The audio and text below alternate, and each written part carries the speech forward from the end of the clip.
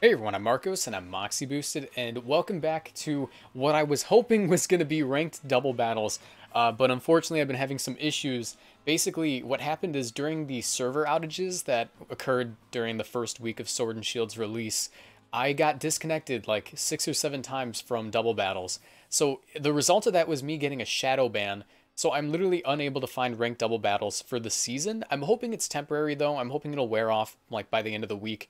But the issue is I had restarted my entire save. I played through the game a second time and traded my Pokemon over to a friend so we could hold on to them. And I was planning on recording that today, but it still won't let me find a battle because it's recognizing my old record.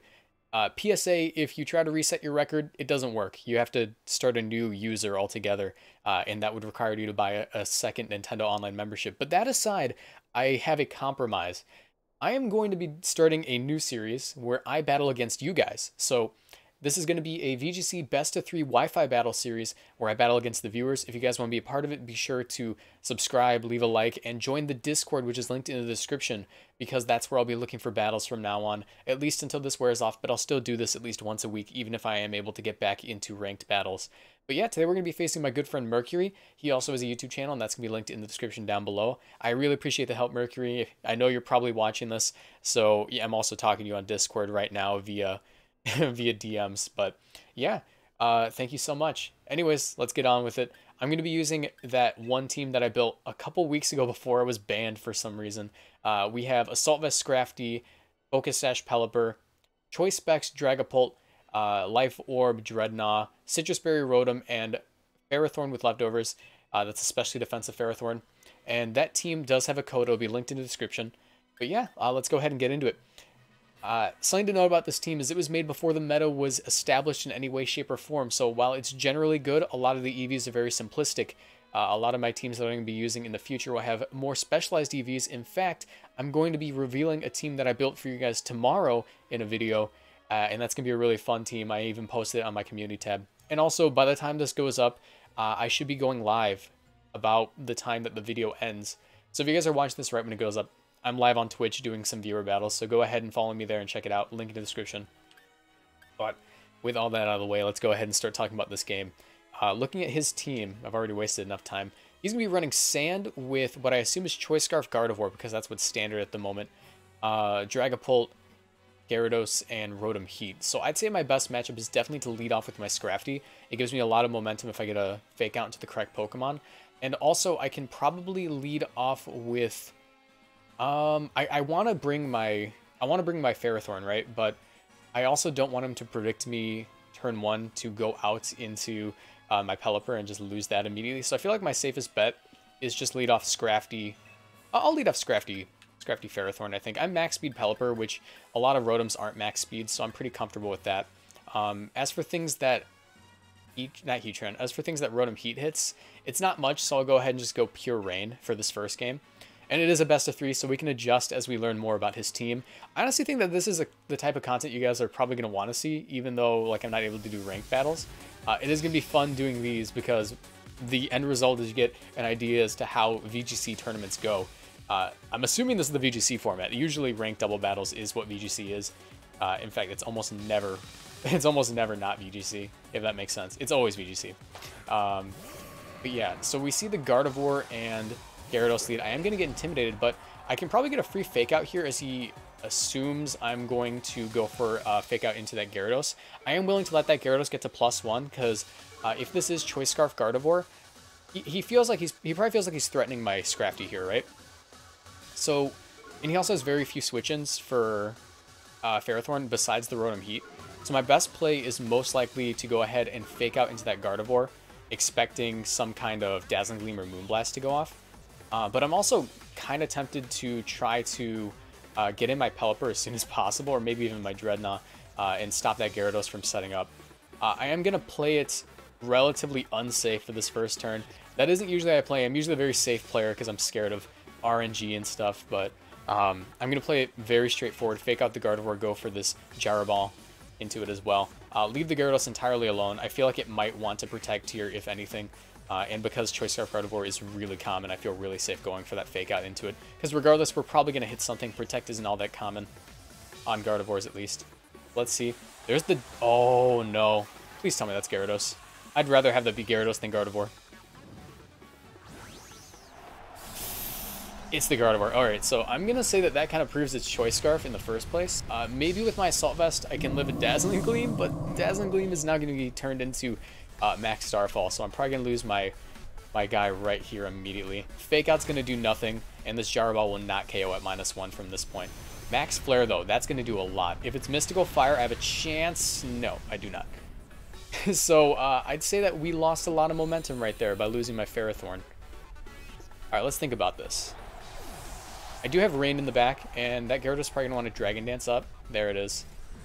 So, that's still something I'm getting used to, that Dynamax mechanic where you're not able to immediately... You're not able to... what's it called? You're not able to fake out the Dynamax Pokemon and get a flinch. You're able to fake out, right? But you won't be doing much. So, my main concern here is probably going to be that Gardevoir. And I believe there is a new speed mechanic I'd like to show off for you guys right here, where if you switch in your Rain setter, you will immediately get the benefits of that.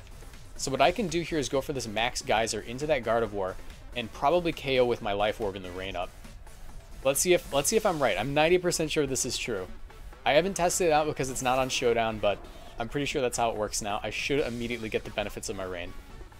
And with this Dynamax, he won't be able to knock out my Drednaw in one hit, I believe. Unless he goes for the Power Whip, which is something I'm very afraid of. I'm very afraid of. We do have a chance to miss, though, but I'd rather get rid of that Gardevoir at the moment. Because Scrafty does a lot better versus this thing than... Scrafty does a lot better versus Gyarados than Drednaw does at the moment. Let's see, will he go for the Max Guard? No, but I do reap the immediate benefits of the Rain, and I'm going to be able to get off a Life Orb, Rain-boosted Max Geyser and get that KO. So we do manage to get rid of his Dynamax Pokemon immediately. Hopefully with my pretty good defense, I might be able to take a Power Whip. I seriously doubt it, though, depending on the Gyarados' set. Let's see if we take it. +1 Power Whip. We are not taking it. So we both lose our Dynamax Pokemon turn 1, essentially. Or on the first turn that they're out. But I am very glad I could get rid of that Gardevoir. As for what's left on the field, I don't have the worst matchup. I am going to intimidate this Gyarados right here and get it back to neutral. But also Scrafty has a really nice matchup versus Tyranitar. So what I could try here is a Fake Out into that Gyarados and going for a Tailwind to allow me to have a better matchup versus what I expect is an Excadrill in the back. But for all I know, he could also be carrying the Rotom in the back, which would be a little bit better for me because under Tailwind, I will be able to beat it. So let's go ahead and go for this Tailwind right here. Or I could also just double into the Gyarados with a Scald. I think I get more from Tailwind, though, because that'll let me beat Rotom a bit easier in case it is in the back. Because I feel like it doesn't make sense for them to only bring Gardevoir as their Ferrothorn check. So yeah, I'll go for that. We'll just get this Tailwind up. I am also, losing my Focus Sash by doing this because, well, also just leaving the sand up will lose my Focus Sash, but I'd prefer to get a Tailwind up in case there's a Rotom in the back, because that'll make it so my Pelipper guarantees outspeed the Rotom. There's the Protect, unfortunately. Let's see if he goes for the Rock Slide or the Dragon Dance here. Fake Out goes into the Protect. Here's my Tailwind. I might get lucky with the Rock Slide in this. That's also something that's possible. And there's the Superpower into my Scrafty. I actually prefer the lot more than the alternative, than the Rock Slide, because here I feel relatively safe. I'm faster than the Tyranitar now, so it should die to a close combat, and I can also go for a burn into that Gyarados with a Scald. So things aren't completely lost yet. I do have a couple of things I can pull off here. If this is Assault Vest Tyranitar, it shouldn't take this close combat, and if I get this Scald burn, I'm actually not in a bad spot. So we'll go for the close combat. If it's Assault Vest Tyranitar, then that means that I won't be able to protect here, and he's just going to have to lose it. But I am also in range of a strong Gyarados attack. It is not Assault Vest Tyranitar, so it is going to go for that Protect. Let's see if I can get a Scald Burn off. Here I go. Give me that burn. Ah, no cigar. Okay. So, Gyarados is now at +1 attack, +2 speed. So, it's essentially neutral between the Gyarados and the rest of my Pokemon because of the fact that it is now at +2 speed. The Tailwind's kind of negated. But I believe my best play here is to once again attempt to go for a Scald Burn. I really don't have any other routes. Gyarados will be able to sweep through the rest of my team if I don't go for this right now and get it. Unfortunately, I am Assault Vest Scrafty, so... Oh, ignore my phone ringing. I am Assault Vest Scrafty, so that is going to mean that I can't protect here. There's the waterfall. I'm probably going to lose my Scrafty here, so that's unfortunate. But something to be gained from this match is we now know a lot of things. We now know that the Gardevoir is most likely Choice Scarf because it didn't opt to protect that first turn. On top of that, the Gardevoir is carrying Max Flare, which is probably going to be coming out from something like... what is it called? It's going to be coming out from something like Mystical Fire. So that's good information that we can take into the next one. Alright. So I am just going to forfeit here. There's no point in revealing any more information about my Pelipper. Luckily for me, I didn't reveal Focus Sash yet, so I can keep that in the back of my pocket. If in case I need to just set up in his face, I can get a Tailwind off for free. But we also need to be a little bit more careful about the Dynamax in the next game.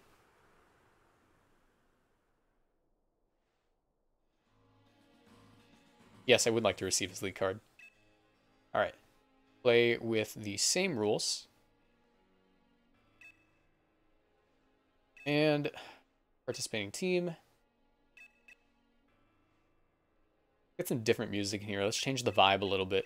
I'd say, dude, Oleana, her theme was kind of fire. So let's think about an adjustment I can make here. I can guarantee myself to live a hit from that Gardevoir if I switch in my Pelipper early enough. So I think I'm actually just going to... Alright, do I get a little more from Rotom? Should I bring in Rotom? The burn would be nice versus that Gyarados, and I do threaten it a lot that way. I might adjust and bring Rotom, but Scrafty is too good in this game to pass up. It helps me beat Dragapult, Excadrill, and Tyranitar. We also didn't see the last Pokemon he brought there, so I need to be careful about that.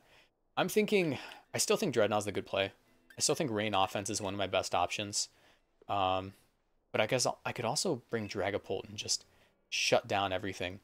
But I still need to be careful about the Choice Scarf on that Gardevoir.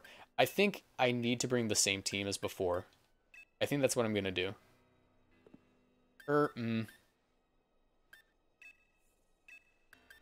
Try this.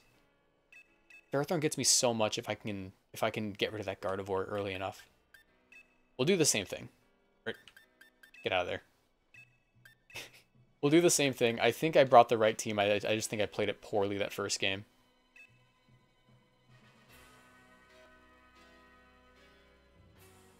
For all I know, he might adjust his leads, so I could adjust a bit depending on what he has.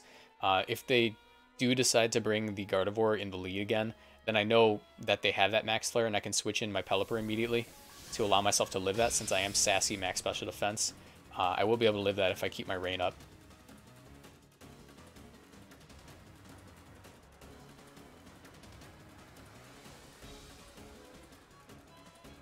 Let's see if they made an adjustment. No, same lead as before. And here's where Mind Games come in. The thing is... Ooh, he's going to Trace my Intimidate. Ah, that is not good. Okay. So, if you didn't know, Intimidate or Trace affects the thing right across the field from you. It always affects the thing immediately across the field from you. So, you need to be careful about that. That was actually a really smart adjustment if he expected me to pick the same Pokemon in the first slot. Because that would mean that he gets 2 Intimidates off versus me, while I only get 1. That means that both of my Pokemon are extremely neutered at the moment, and it's probably in my best interest just to double out here.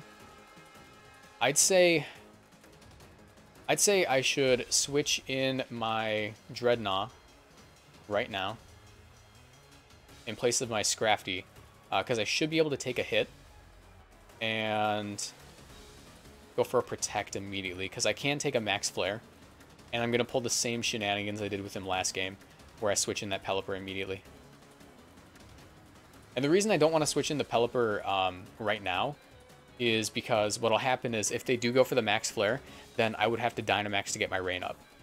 So that's really cool. I think that's honestly the reason they changed the speed mechanic, is because Terrain Wars and Weather Wars are a lot more dynamic.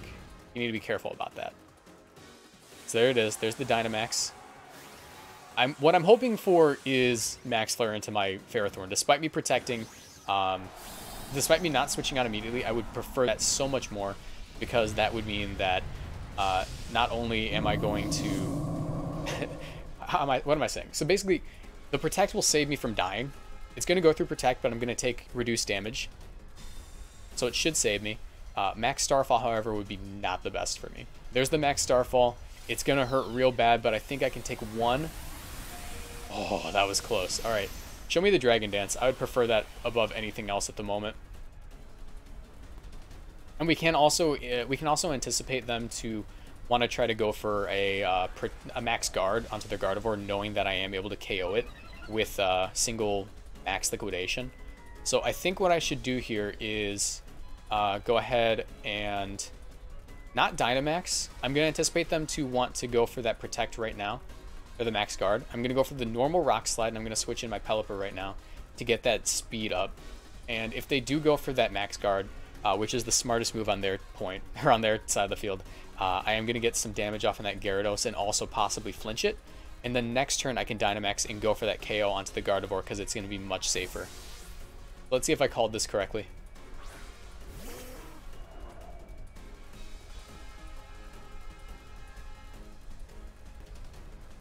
Show me the max guard.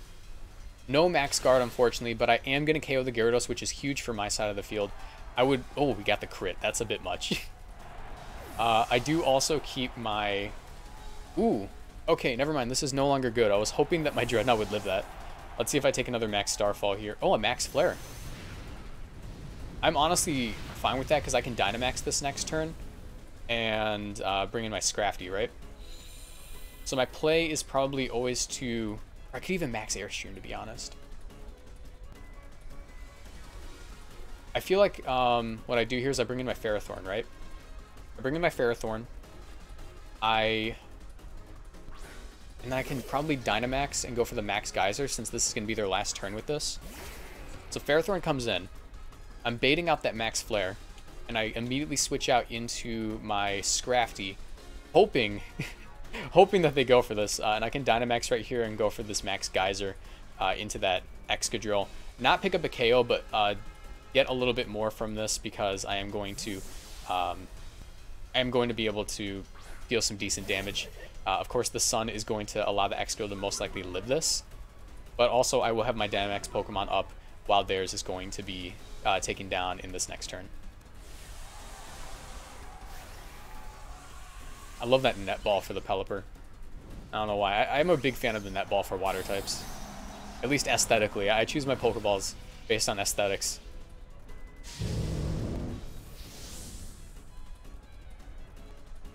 So I should be able to take a Max Starfall with this increased HP. Oh, please let that be into Pelipper. Alright, good. If that was into anything else, I was going to be in big trouble. There's the Rock Slide. Pelipper is going to go down, unfortunately. But I am now in a position where I can actually... Ooh, that crit? It might have mattered. I don't know. Probably not, depending on if the Excadrill is Life Orb. Let's see. Not Life Orb. I'm not sure then. So my best play here is definitely to protect my Scrafty. Or not my Scrafty. Definitely to protect my Ferrothorn. If it is Choice Scarf Gardevoir, I am now able to go for that Fake Out... for the Fake Out into the Gyro Ball.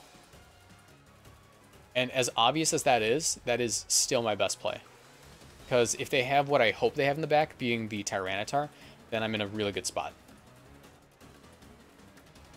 Because, like, Ferrothorn is going to be able to wall that Tyranitar and wall the Excadrill. And while Tyranitar is able to go for a superpower, I am going to get some decent damage off beforehand. Yeah. And I did intimidate the what's it called? The Excadrill beforehand. So let's see if I can take this to a game 3. That's what it's about right now. Here it is. Ironhead's going to do a decent chunk. Gyro Ball. Let's see how much I can get off right here. There it is. Okay. So right now what I'm scared of most is that Tyranitar going for the superpower into Scrafty and getting the KO. Because that means that I am not in a good spot at all. I believe my best play here is to allow my Ferrothorn to take this damage. Just let it. And go for the close combat into Excadrill and the Gyro Ball into the Tyranitar. Hopefully he doesn't predict me. I'm hoping that he just goes for the superpower into that Ferrothorn immediately, because the superpower into Scrafty is no bueno. There's the Iron Head. Right into the Scrafty. If I don't flinch, I might be able to win here.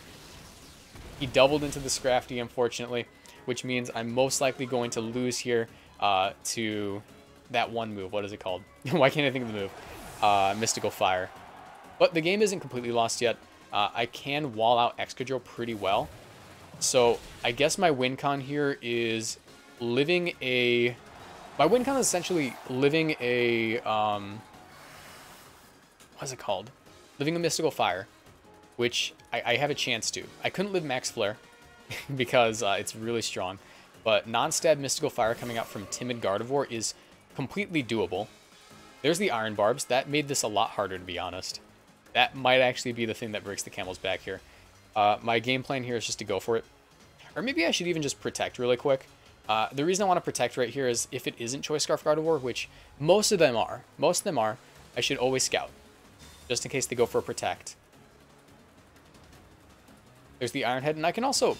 I don't know how much PP Mystical Fire has, but if it isn't that much, I might be able to take this. Or I might be able to stall it out a little bit. And that also is going to give me a little bit more sand chip damage. So let's hope that this... let's hope we're able to live it. We're Sassy Max Special Defense. Gardevoir's a really strong special attacker, but this is non-stab, and Ferrothorn is a very bulky Pokemon. While it is 4 times effective, I have seen Ferrothorn take a Mystical Fire before. And we did just get a follower. Oh, that's probably going to break the camel's back. That crit right there. And that might have sealed it for me. That may have just sealed it for me. Oh my god, we lived. Thank you. Oh, okay. Well, never mind, guys. Never mind. That was essentially my win con right there. The Iron Head flinching me was a little bit much. I could have actually brought back this game because Excadrill doesn't have the tools to deal with Ferrothorn as soon as I get set up, especially at -1. So that is going to be game, unfortunately. I really wish I could have taken it to a game 3, but that sort of stuff happens with Pokemon. Honestly, I'm just glad I could show how to bring it back from that if I needed to. Because, yeah, that doesn't do nearly enough to knock me out after Leftovers recovery, and I could have stalled him out. Mystical Fire, I'm 90% sure can't miss. So there it is. Good game. Unfortunate for me. Oh, the crit. Oh, it's whatever. So unfortunate for me, I wasn't able to get that. That is game, though. That is 2 games for Murkiri and 0 games for me. I really wish I could have brought it back, but it's whatever, guys. Let me know if you guys enjoyed this in the comment section down below. I know I lost, but I feel like I displayed the team pretty well as to how it plays, and I was able to show off the new rain mechanic in the process of doing that. So yeah, I'll be live streaming immediately after this doing viewer battles. Or not immediately after. I'll be going live at like 7 p.m. Link in the description. But yeah, with that, I'm going to call it, guys. Thank you so much. Leave a like, subscribe, and I'll see you guys in the next video. Bye. Also, be sure to check out Murkiri. He's a really cool dude. See ya.